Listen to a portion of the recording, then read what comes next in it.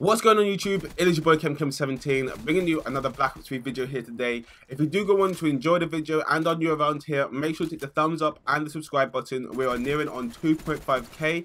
With that being said, let's jump straight into today's video.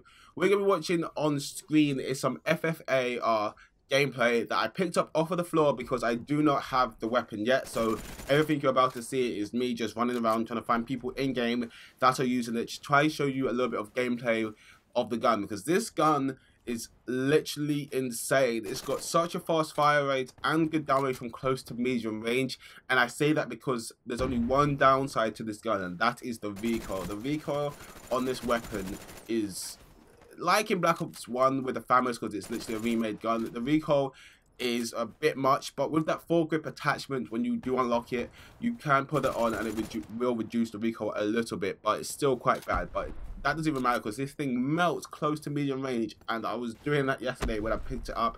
I absolutely loved what I got to play of it because obviously I don't have it, like I said. And also I picked up the slash and burn as well, which is the axe, which is a lot of fun to use. If you press square on that, you like flip it round. It's literally insane. I like the animation of that one.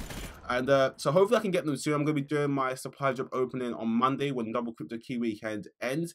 And that's another thing about this video you'll be watching, is I want to show you what are the best ways to be earning the most crypto keys possible by playing a certain game mode, and that is arena mode. I played one game of arena, and at the end I got 6 crypto keys, and I was playing team deathmatch at the same time double crypto key weekend was out, and I was only getting 3. I was like, why am I only getting 3? I thought it was double crypto key weekend. And that's probably just how TDM works. But in arena mode, you get 6 plus crypto keys. In the gameplay I show you, I only managed to get 5. I'm not sure if we lost the game. I think we won it, but I only got 5.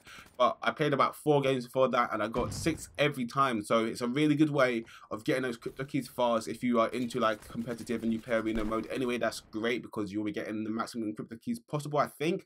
Unless there is another game mode that you can get as many in. I'm not too sure. I don't really dabble with the game modes too much, but I should try to find the best one. So guys, if you did go on to enjoy the gameplay and a little tip about crypto keys, then leave a like. That's been my video for today, and I shall see you tomorrow for another Black Ops 3 video.